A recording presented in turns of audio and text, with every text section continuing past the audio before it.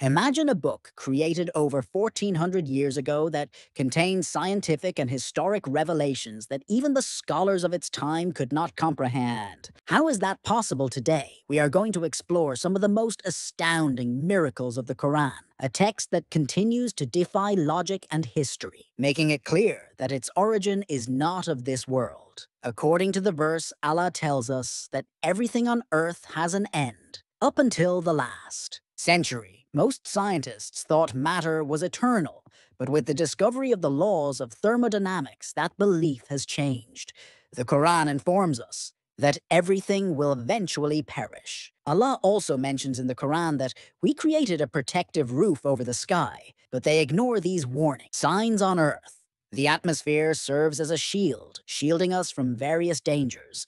It is commonly known that millions of meteors disintegrate when they collide with the atmosphere and that the ozone layer filters harmful ultraviolet rays. Furthermore, the Van Allen belt, a strong magnetic field created by the Earth, shields humans from solar storms and radiation equivalent to 100 billion atomic bombs. Although the origin of iron is still being studied, we know that it is abundant in red giant stars. Meteorites and small amounts of native iron exist. On Earth, scientifically, it has been proven that iron was not formed on our planet. If we interpret the term sky as our planet's atmosphere, we can affirm that it truly is a protective roof without which human life would be impossible. The Quran also says in the sense of the verse, we sent down iron, in which there is great strength and benefits for humanity. The verse in the Quran reminds us that Allah is the one who anchored the mountains on earth and asks, have we not made the earth a resting place and the mountains as stakes? It also mentions that Allah placed the mountains there to provide stability to the earth. In addition to proving that, mountains help stabilize the earth's crust, as mentioned in the Quran, and that God firmly placed mountains on earth so that it would not shake with you. Modern geology has confirmed that mountains have deep roots beneath the surface,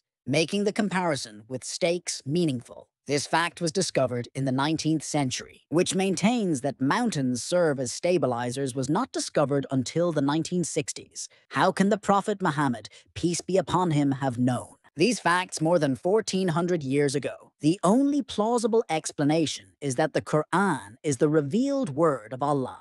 As you are likely aware, the moon is a body that reflects light. It has no inherent light of its own, but instead reflects the light of the sun. This phenomenon is also mentioned in the Quran. Do you not see that Allah created the earth and the heavens? The moon is described as a body that reflects light in this verse. The Quran tells us in another verse that the disbelievers do not think that the earth and the heavens were one entity, even though the sun is compared to a lamp signifying the initial source of light and energy, and we divided them, and from water we created all living things. Would they not then believe that the phrase "the beginning of life is in water" can refer to the water of the skies, seas, or any other liquid form? This information, which we now take for granted, was unknown to the Arabs more than 1400 years ago and hasn't been refuted. In fact, we see that all living things are primarily composed of water. The human body, for instance, is 70% water,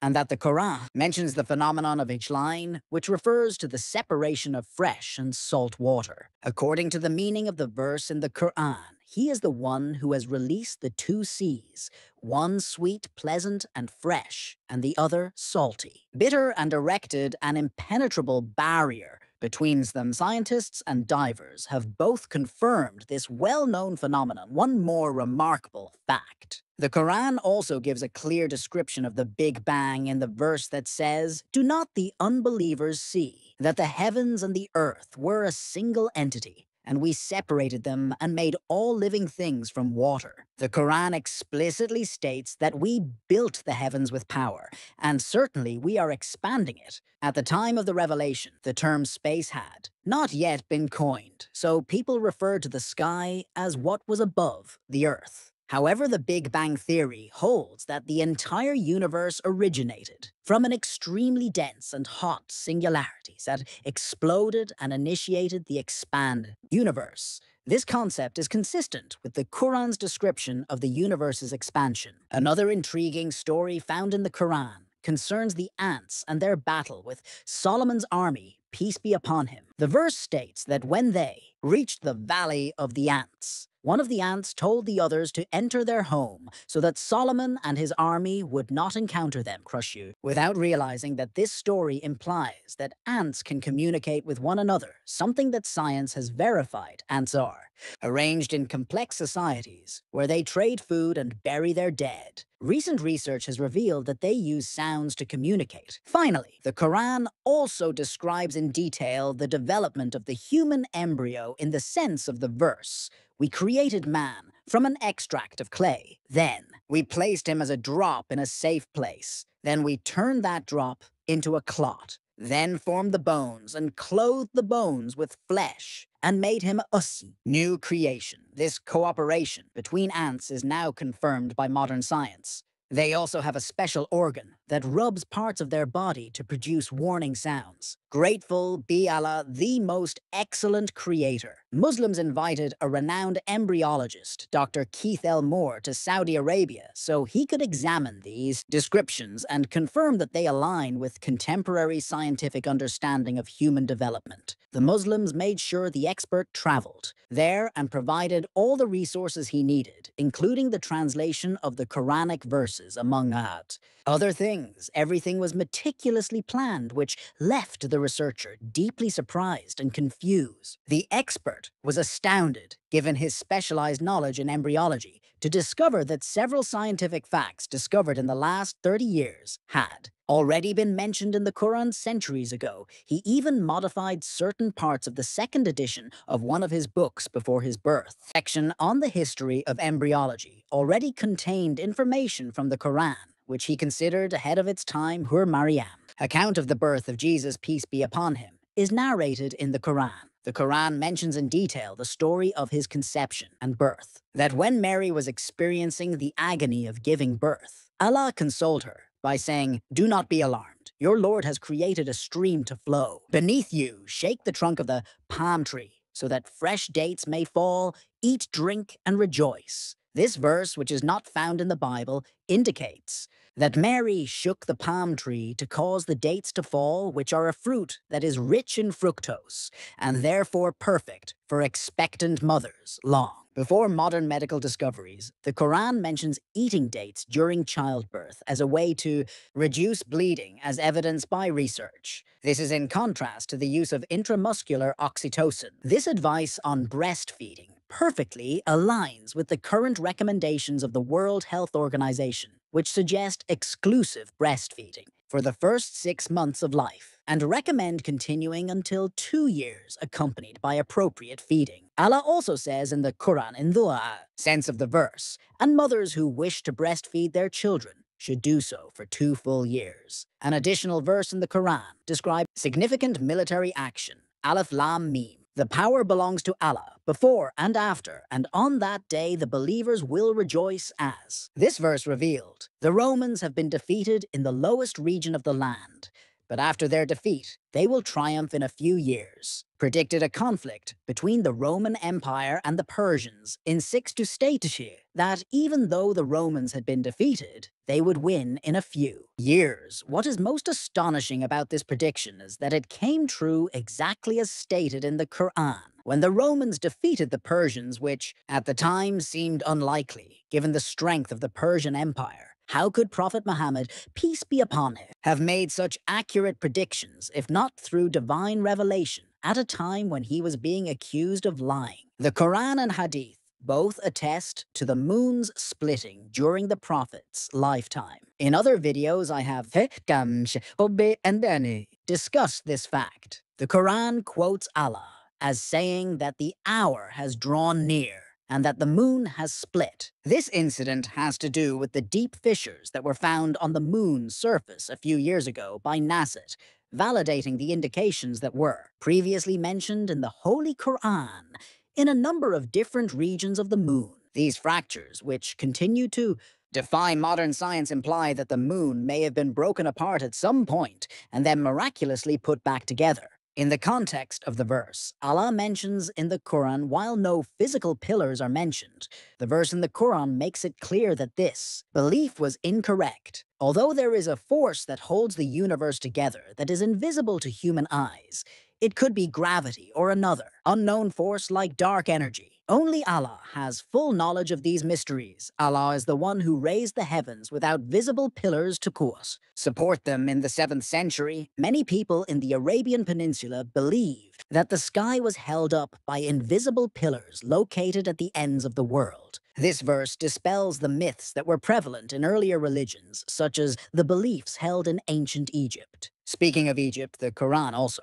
addresses a common misconception in that civilization. The ancient Egyptians believed that when a pharaoh died, the earth trembled and the sky shed tears. Hieroglyphs have been discovered that say the sky weeps for you and the earth trembles for you when you ascend to the sky as a star. However, the Quran clarifies in the sense of the verse that neither the sky nor the earth wept for them, nor were they granted more time. Everything in Allah's creation occurs under His wisdom and control. While the Bible also mentions the crossing of the sea and the pursuit of Moses, peace be upon him, by Pharaoh, the Quran adds a further detail. Pharaoh's body was preserved as a sign for future generations. In a similar manner, Allah recounts in the Quran, and we saved the children of Israel by crossing the sea, while Pharaoh and his army pursued them with hatred and aggression. When Pharaoh was about to drown, he said, "Now I believe that there is no God but Him in whom the children of Israel believe,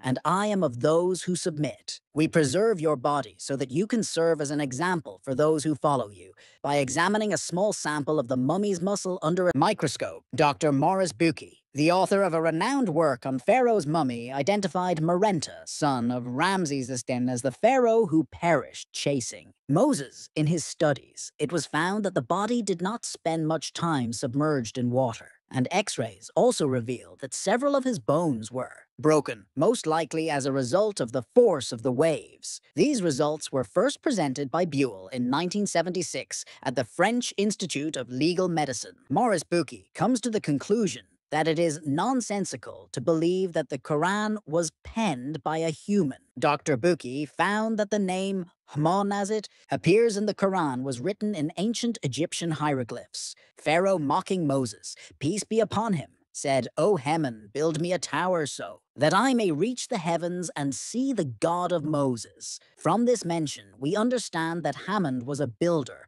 working under Pharaoh's command. A remarkable coincidence, since these hieroglyphs weren't deciphered until the 18th century, long after the Quran's revelation. Morris Buki consulted a renowned Egyptologist and showed him an Arabic text from the 7th century without disclosing that it was from the Quran. He wrote the name Hammon in Arabic in front of the Egyptologist, who recognized it right away, even though we now know the exact spelling of H-man. The specialist commented that there must have been a mistake with the dating, because for centuries, hieroglyphs had remained untranslated, making it impossible to know such a name during earlier periods. The Egyptologist stated that the name that had been unknown for so long could not have been recorded in hieroglyphs. The Egyptologist advised Morris Bukai to look up the name in a specialized dictionary. To his surprise, he discovered the precise reference to Hun, who was in fact a well-known leader in charge of the workers in the quarry, who was in charge of construction, as mentioned in the Quran in one of its surahs book. When Kyle came back with a copy of that page and showed it to the Egyptian, along with a page from the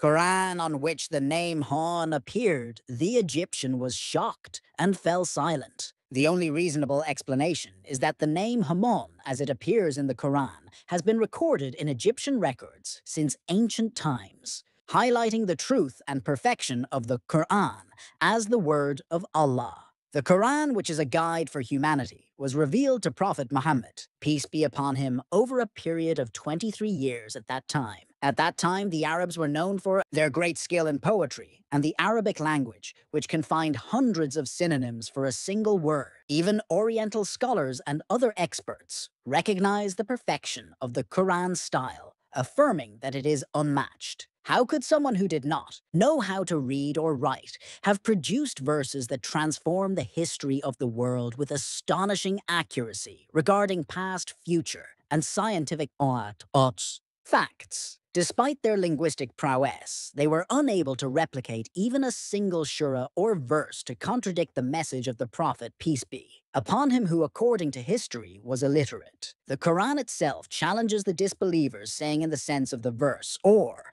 do they say he has fabricated it? Say, then bring 10 surahs like it, if you are truthful, and call upon whomever you can, besides Allah, that are just now being found. Allah is the only one with perfect knowledge. So the Quran not only teaches us to be humble before Him, but also provides the answers to the most profound questions about our existence. I hope this topic has piqued the interest of those who do not believe but would like to learn more. I would like you to like, share, and subscribe to this video. May the Prophet Muhammad, his family, and all of his companions experience peace and blessings.